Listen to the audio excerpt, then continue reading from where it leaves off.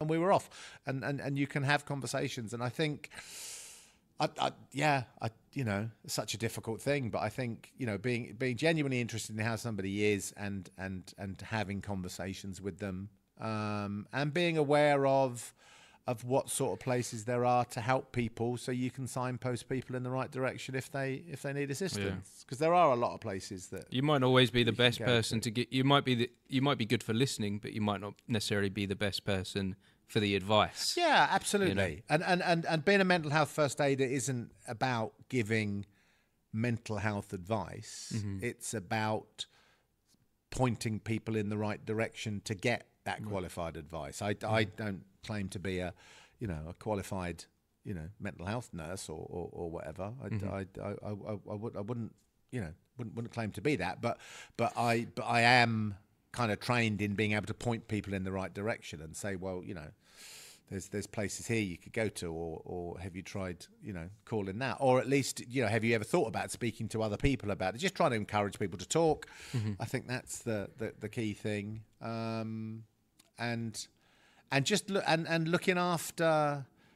I think the other thing that you have to do in this environment, which is what they call the oxygen mask analogy. That idea that when you get on a plane and they do the safety talk, they always say, if an oxygen mask falls down, put your own one on before you help anybody else. It's a really simple analogy, and it seems really obvious, but when you think about it in terms of self-care, I think it's really important to look after yourself, because if you can look after yourself, then you're going to be in a much better position to help other people. And that's where, cold plunging every morning comes in. Yeah, exactly. I think this is before we wrap this up, this is the one last thing I wanted to talk to you about.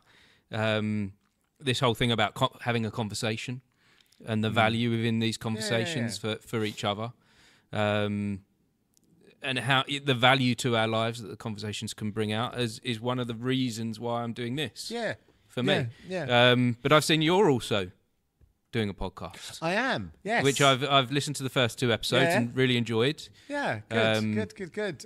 Spread Your Wings and Fly, which is it's a podcast. The idea being that that I speak to former members of the Phoenix Theatre School who are now working professionally in the industry, and we have a conversation about how they transitioned, how they managed to make that move from being a student into working professionally in the industry.